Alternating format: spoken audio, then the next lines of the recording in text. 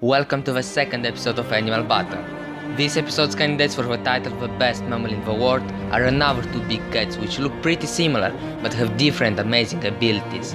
Ladies and gentlemen, it is my honor to present you these two ferocious felines. The Jaguar versus the Leopard. Also stick until the end of the video to find out who is the winner of the last battle between the lion and the tiger. Let's do it. I'm Mario and this is Animal Battle.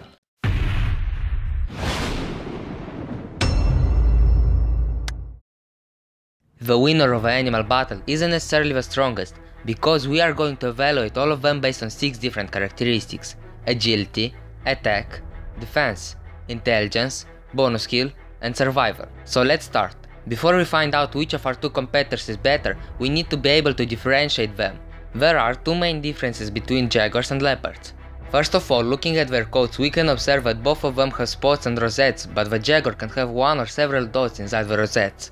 Unfortunately, during your trip to Uganda, you might not be able to see if a large felid in front of you has dots inside its rosettes. So how do you tell if it's a leopard or a jaguar? Well, it's a leopard because leopards live in the savannas and jungles from Africa and Eastern and Southern Asia, while jaguars can only be found in Central and South American jungles. Also, while both of them are classified in the genus Panthera, leopards are more closely related to lions than to jaguars. Now that we can differentiate them, let's take a look at their stats. Let's talk about agility. The leopard can reach speeds of up to 58 km per hour, which is not bad, while the jaguar can run with a speed of, well, I don't really know that. I couldn't find anything about the jaguar speed on the internet, so I decided to search in books, but it seems like those were written before the apparition of the first mammals. We can approximate the jaguar speed to that of a leopard or maybe less, but this doesn't really matter because both the jaguar and the leopard are stalkers rather than chasers like lions and cheetahs. Also, leopards are the strongest climbers of all the big cats.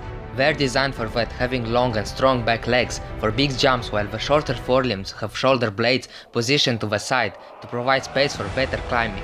Jaguars can also climb trees, although not as good, but what gives them a lot of points is the fact that they are exceptional swimmers, feeling as good in water as on the ground, while leopards prefer to avoid swimming. So leopards have pretty high agility stats, but jaguars are the winners at this category because they dominate arboreal, terrestrial and aquatic zones. Looking at their intelligence stats, we can observe that they are pretty high. This is due to the fact that leopards and jaguars are predators and hunting needs a higher level of intelligence. Some might argue that one is more intelligent because it has a bigger brain, but it is not necessarily true.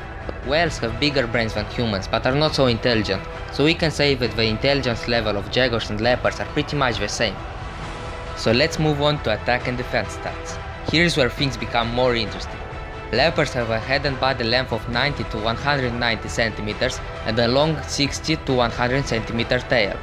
Male leopards can weigh between 37 and 90 kg.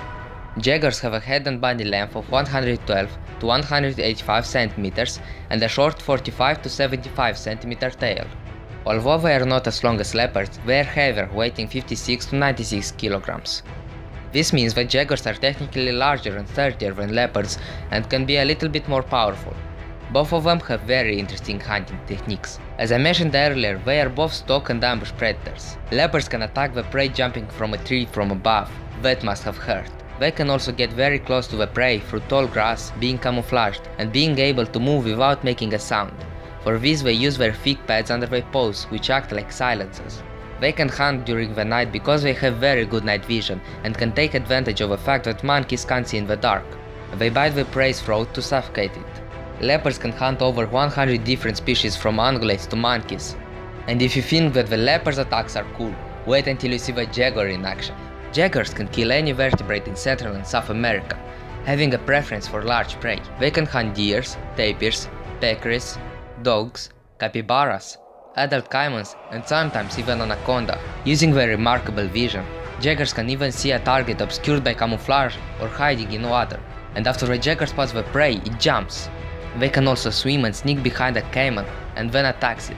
The caiman has no chance of survival because the jaguar has a different killing technique. Instead of biting the neck, it bites directly through the skull to deliver a fatal bite to the brain.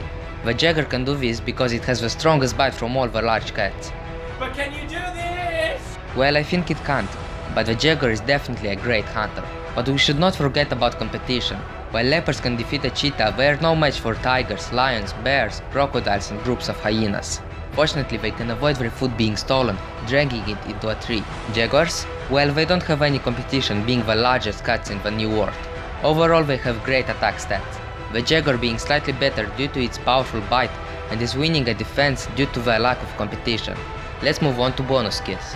As I said earlier, the leopard has a cute sense of hearing and night vision, but the same applies to jaguars, plus the fact that they can spot the target which is camouflaged or in water.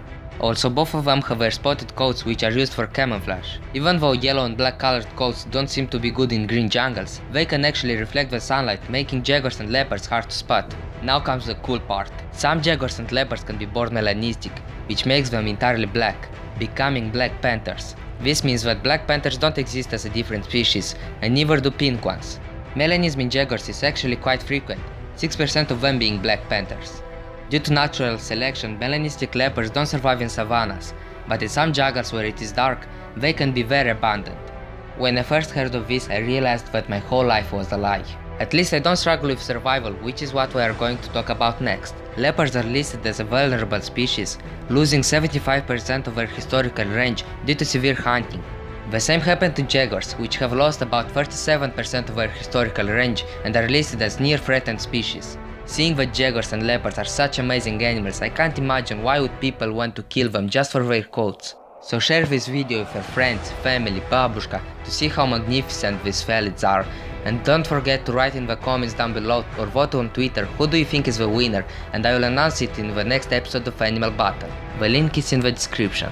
Now I will announce the winner of a battle between the lion and the tiger. It was a very tough decision. Both lion and tiger fans had very strong arguments, but just one of them can compete further for the title the best mammal in the world.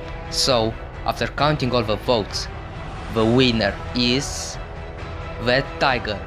An incredible animal with very high agility, attack and defense stats.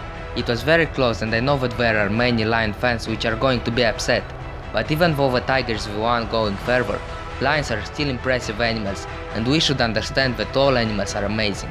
So once again, don't forget to vote for this episode's winner. Respect animals.